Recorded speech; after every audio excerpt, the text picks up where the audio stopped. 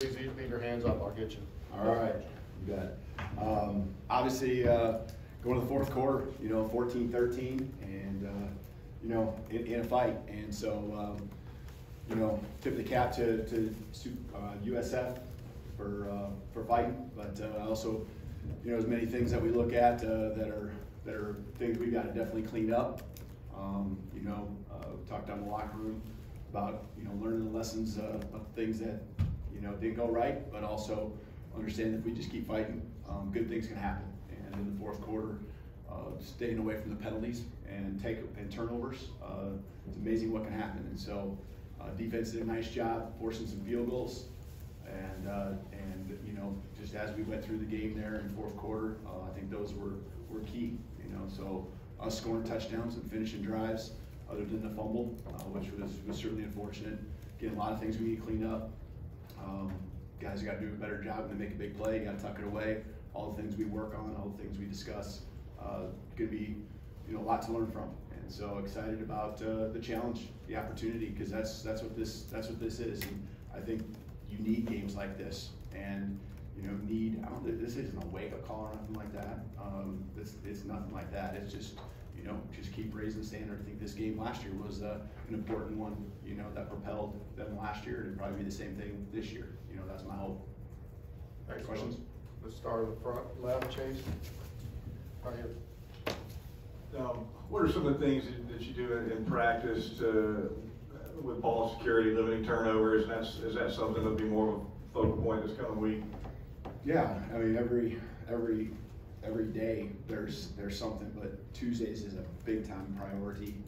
We start the week off with that. And there's other things. I mean, it is we talk about the ball as a program, and how important it is taking care of it, and also getting it. And so we won't have to raise the level of how much we stress it, because we stress it significantly. And so it's guys just learning, that when you make a big play, there's people behind you, they're chasing you, they're coming from all angles, and we got to do a better job being conscious of that. And, just guys got out of their game a little bit, and got a little loose with it. So we'll watch on film. I don't know exactly how the fumbles were created, but a lot of the things we talk about, I think, are what happened. Stay on the left side, Nick. Yeah, I don't think we saw Elijah Pritchett on offense until about 6 minutes left. What went into him not playing until then, and kind of then inserting him at that point? Yeah, he got last game just a minor ding, and we were trying to get through it. He didn't practice much early in the week, but practiced Wednesday and Thursday, and so was ready to go. Probably worked a little bit more on the left side, and we felt good, after the week was kind of gone through the week that that we were just going to roll with what we had with Book and Gino. But he was ready to go. He could have started the game, and we were just trying to hold on as long as possible. Just try to keep him 100% healthy. He got through just fine tonight, and I think we're going to be in better shape, offensive line wise, going into next week. And so it was a little touch and go there at some points during the week with a few different guys. Jump to the right side, let's go to Katie. Side right up here.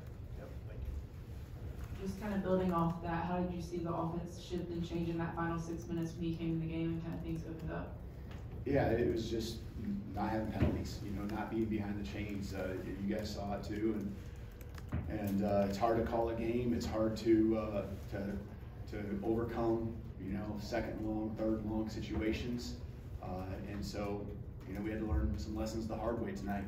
There's no doubt about it. 2 touchdowns that are called back, because of holding calls, and obviously the turnover inside the 5-yard line. But when we did hold and we were, moving the ball forward, good things were happening. But we have to be able to do it on consecutive plays over and over and over again, and have sustained drives. And so, last week we probably didn't get put in that position to where we had to sustain drives, right? We were explosive. The ball was down the field.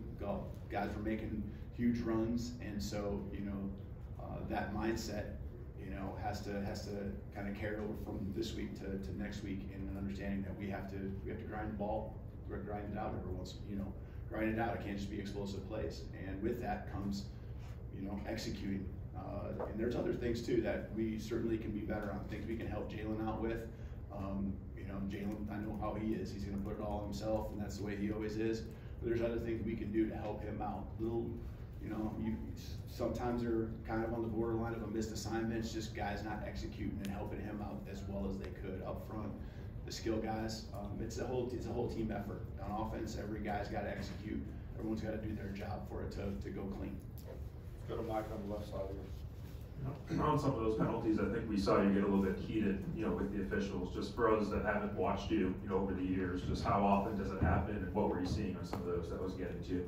Yeah, I mean, you know, they obviously saw, and I saw some things too on why they called stuff. But you know, there's other things I felt, you know, and when you get into where it's that tight, now all of a sudden everything gets called tight, and so I get it. You know, it's just, yeah. I mean, I'm just trying to make sure kind of that everyone's held accountable, and I got to hold my guys accountable when we are executing and doing things. And there's a lot of calls that, I mean, most of them we were holding. You know, we were doing things that you can't do, and we got to clean up our part of it. But you know, just making sure that, you know, things that I saw also that I was addressing, that I wanted to make sure they kept an eye on. Got a few questions in the middle. Let's start with Steven right here. Coach, on the touchdown run, Jim Miller, just saw the passion and how he's fighting to get in the end zone. What does he bring this offense from that perspective, his passion as a running back? Yeah, he's just really quiet when you know, he doesn't like to say too much, but when he gets a chance to touch the ball, you know, we see what can happen. And you know, you don't get to see it a lot in practice because, you know, it's different tempos. The scrimmages, we've seen times where what you saw tonight, him getting loose and making those guys miss. I love the cutback. He did it early enough to where really, you know, there was a lot of chance for the defender to make a play. So he's explosive. He can run inside. He can run outside. Just, you know, did a nice job all around. And you know, I know he'll take it super hard too with the one turnover he had there too. So you know, he's got a fire in his eyes, and he came back, you know, wanted the ball, and that's what I love about him. You know, that's what I love about a lot of our guys. You know, they want to get back in there, they want to get back in the fight and go help the team. Let's go back to the room, Mario. Coach, towards the end of the game, there's a couple times there were some momentum starters, I would say, for momentum with Ryan Williams having that big touchdown catch, and also too with Jalen DeBoer stepping up in that big punt return, kickoff return. I guess to have those guys be so young and make plays like that when it's really needed, how impressive is that? Yeah, a lot of new faces, young and even some just guys coming into this program that have really helped us out. And the foundation is still all the guys that have been here. You know, they understand the standard, they understand that, and the leadership down in the locker room, whether it's halftime, whether it's the end of the game, just, you know, holding each other accountable, including themselves, but also, you know, showing that, hey, we can be better. Look what would happen if we just played our game and did our job and did it the right way. And you know, Ryan, you know, and the catch that he had, you know, I love that that Jalen has enough confidence in him to rip it out there and let him go make a play, you know, because there's a lot of options on that one play for Jalen. He can hand the ball off, he can throw a little perimeter throw, and he can also throw a hitch out there. And he chose to go to Ryan with the hitch and identification, being on the same page. You know, I love that he trusts, you know, Ryan in that moment. You know, when we got to keep the chains moving. You know, we're looking to score, of course, but you know, Ryan coming through. He's done that a few times now, obviously, and you know, those are just the steps that I love seeing. Bach stepping in when we needed a return, you know, and doing what he did. That was really key. He just, you know, unfazed, hopped in there. He's very confident. We've got a lot of confidence in him. Unfortunately, obviously, Cole went down. He was ready to go. Time for a few more questions. Start on the left side of Tommy. What did you see, or what did you think of Tyler Booker's move to left tackle? And then he's so good at run blocking from that left guard spot. Do you feel like you guys kind of were limited in that move, or, you know, in some of your consistency in the running game? Yeah. No, I think wherever he's at, we're really good. You know, I'm sure he's going to look at it and learn a lot about playing tackle, just with the number of snaps he's played in his career, you know, versus guard. And didn't worry too much about him at all. I think a lot of it is just the number of reps that they've had together, and it was just pretty much this week for a few practices, and it showed. It showed that we weren't on the same page with different things and different calls, and so, you know, they got to tighten that up. But Book certainly provides a punch and impact wherever he's at. When he's inside, it's just the firmness of the pocket, the run blocking, the push off the line of scrimmage. It's strong, you know. And when he was outside today, I didn't really worry too much about, you know, a rush, you know, on a one-on-one. I thought he looked really good in practice. I was excited on Tuesday when he took some reps there, and you know, we've rotated a lot of different groups or multiple groups of guys at different spots throughout the week. But he, you know, he looked good there, and I was very confident going into tonight with him at left tackle. Jump to the right side, Charlie. You mentioned a couple minutes ago when Cole Adams went out. Just do you have an update on where things stand with him? Yeah, he just had an arm injury, and I would say we'll have to see, you know, exactly where that's at. Just the extent of that, you know. I didn't necessarily see, and I didn't even realize it was his arm until he kind of got up. I thought it was something lower leg, but you know, we'll kind of see where he's at throughout the week. But you know, unfortunately, he was, I think, more just frustrated that he got hurt than it was maybe even the pain that he was going through. But I'm sure, you know, he didn't feel good. All right, last question, right over here in the back. Coach, the way your team finished tonight, what does that say about your team? What have you learned about your team, and how does that carry forward to the next week and weeks ahead? Yeah, I'm not going to ever question. I told them this, and they're going to question the want to, you know, and the way they practice. They practice hard. The energy, you know, in the locker room before the game. I mean, they wanted to go out there, and you know, I felt like there was a lot of guys straining out there. So where we use a lot to make plays, to finish.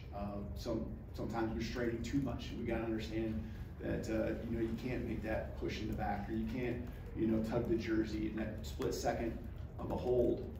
And those moments were the ones that cost us a lot of momentum, a lot of big plays. And so, you know, in the locker room, we talked about learning from it, and there's some great lessons on learning that if we just stay in the fight and we just keep playing and live to see another down, it's amazing what this team can accomplish. And so, you know, remember this time when it was 14-13, I believe that's what it was, and you know, you just kept swinging, you just kept playing, and I'm proud of that. That's what it's going to take to win some close games, even if they're not pretty, because all wins aren't going to be that way. Thank you, Coach. Thank you, Will.